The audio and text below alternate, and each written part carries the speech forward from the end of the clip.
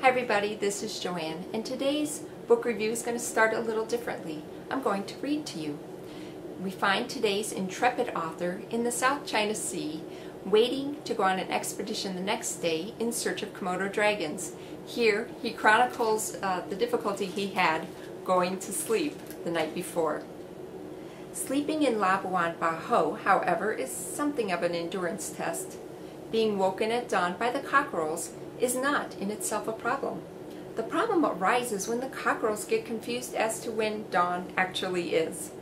They suddenly explode into life, squawking and screaming at about 1 o'clock in the morning.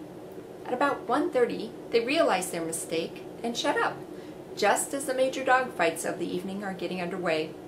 These usually start with a few minor bouts between the more enthusiastic youngsters, and then the full chorus of heavyweights weighs in with the fine impression of what it might be like to fall into the pit of hell with the London Symphony Orchestra. It is then quite an education to learn that 2 cats fighting can easily make as much noise as 40 dogs.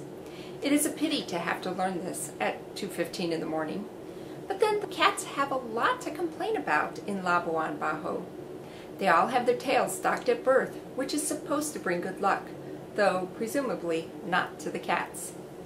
Once the cats have concluded their reflections on this, the cockerels suddenly get the idea that it's dawn again and let rip. It isn't, of course. Dawn is still 2 hours away, and you still have the delivery van horn-blowing competition to get through to the accompaniment of the major divorce proceedings that have suddenly erupted in the room next door. At last things calm down, and your eyelids begin to slide thankfully together in blessed pre-dawn hush. And then, about 5 minutes later, the cockerels finally get it right.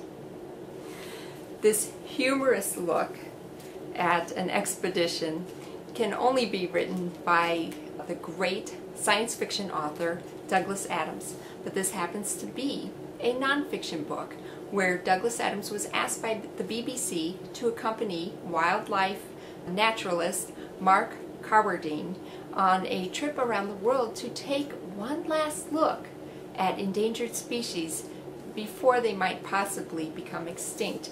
And he chronicled all of this in his lovely style in this book called Last Chance to See. And believe me, the entire book is written just as wonderfully as that segment I read to you. They go out looking for the silverback mountain gorilla. They look for the white rhino, the kea bird in New Zealand, the river dolphin in China, and of course the Komodo dragon. So they're going to find these species that are on the verge of extinction, and just to have this documented for us. Now this was written several years ago, and naturally in the meantime we have lost a great author in Douglas Adams, but we do have now a more complete survey, a more serious book written by someone who is otherwise quite funny and humorous on TV, and this would be by naturalist Jeff Corwin, who has and had several different shows on different networks. So Jeff Corwin has written a book called 100 Heartbeats, The Race to Save Earth's Most Endangered Species. I had the opportunity to meet the author briefly after he gave a speech to college students, many of them who knew exactly who Jeff Corwin was. They grew up with him, and many of them being inspired by his work, his love for nature, his love for wildlife, and his concern for the planet. So this book is a near complete survey of species that are endangered, near extinction. What I liked about this book was it really focused on the different scientists who are working to try to prevent this and the different methods we use to intervene and to save this species, because of course once you start losing species we start to disrupt the food web, and then it just has a trickle-down effect, and we really don't want to see this.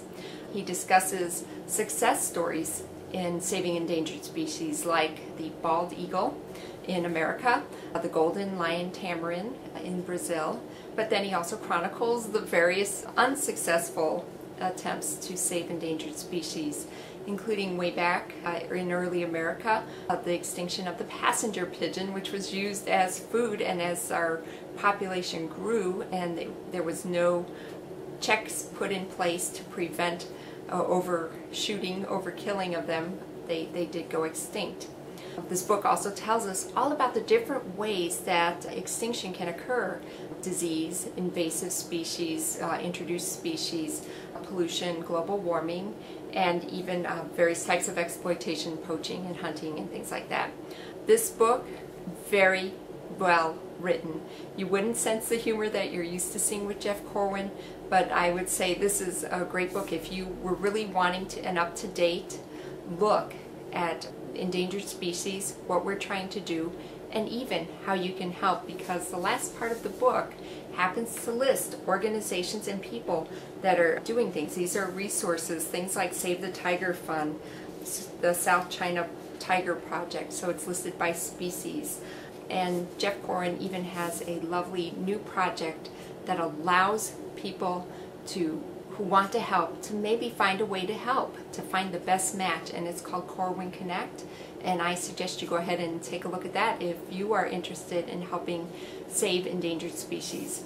So today I am recommending two books along the same lines. I am highly recommending Jeff Corwin's book, 100 Heartbeats, and I am also recommending Douglas Adams' book, Last Chance to See, as they both have the same goal in mind, that we are aware of the endangered species on our planet and what we can do to help.